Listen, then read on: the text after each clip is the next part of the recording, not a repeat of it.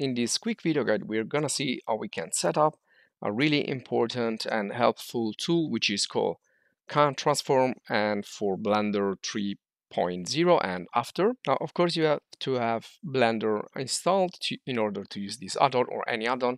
This one here in particular is to work with more precision in Blender, so you're gonna have extra help to work with movements and rotation and scale, so transformations.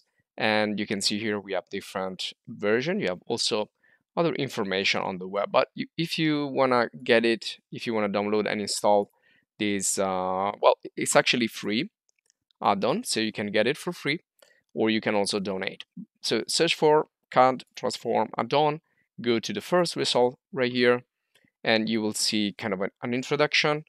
And here you have like ratings and some more information, so you can see you can use it for Blender 3.0 or later, and you can work with the 3D objects and curves, and you have a lot of snaps you can use, constraints, and so on.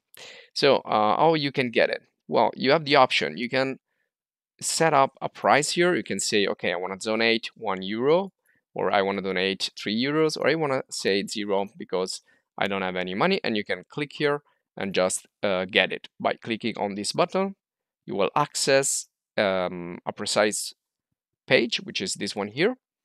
And you're also gonna have a mail with the receipt of what you have donated.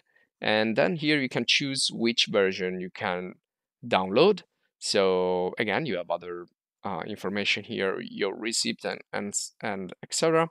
So I'm using this one here, which is for Blender 3.3 and later. So I'm gonna click on download, and this is gonna download it in the downloads folder by default. So that's where I'm gonna find it. So I'm gonna close this browser window, and here I am in Blender. So this is 3.4.1 at the moment, and I'm gonna go for the general. So I'm gonna have the default cube here, the default scene. And so all I need to do now to activate it, you can see it's already activated, but the first time you need to go to Edit, Preferences, Add-ons. You need to click on Install. Navigate into your Downloads folder, select the zipped file, which is this one here, as CAD Transform, and then you say, okay, install. Click on Install, and when it's finished, you should find it right here in the add-ons. So you can see right now it's also activated, but make sure that this checkbox is turned on, otherwise it's not going to be available. And if you click on this little arrow, you have a lot of other information. You can see here the author, and you have the settings for the colors, and you also have all these shortcut keys that you can set up. So you can see the snaps, the constraints, and you have the options, and so on. So you want to have a look at that. If you want, you can customize it. Now you saw that the button is right here. So if you click on this, you will access the various snaps and the functions of the add-on. And you can see we can use the G, R, and S, which are already shortcut keys in Blender, but now they will behave differently. And also, if you press N, you're gonna open up this right side panel, or if you click and drag on this little arrow. And if you go in the Tools section, you will find here again the CAD Transform tool with all the different settings and buttons, and here you have all the shortcuts you need. So for example, in standard Blender, when you do a standard move, or you press the G key, you can like move the cube around, but it doesn't have any constraints or any indications. So let's press ESC to exit. So when I am in the CAD Transform instead, if I press G, you're gonna see that a little circle will appear, a little orange circle. That's the snap to the vertices, kind of the standard snap. So if I press ESC again, I'm gonna exit this. Let's add another mesh. So I'm gonna go to add mesh, add a simple cube. Now they are overlapping, so I'm just gonna move it with a standard movement.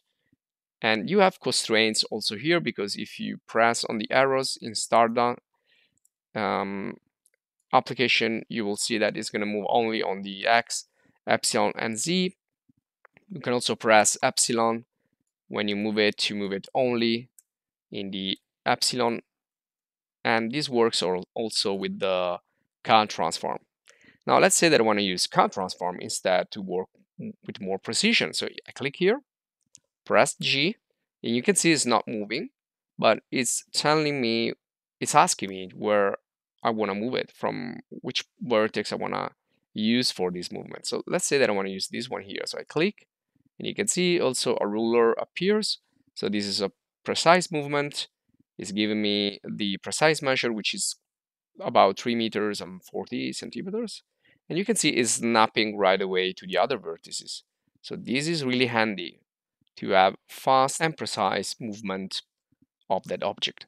Now you can also use rotate. So in this case, again, it's asking you the axis of rotation. So you can see now that I can press like Z. You can see there is just fixed the Z, and then you can see I can rotate around that axis. Now let's also do an example with S or scale. You can see that's the starting point of the scale. This will be the other reference point, and then I can click and drag, and you can see it's constraining the scaling on the X, and it's also giving me the new measurement. So it's really, really handy and useful.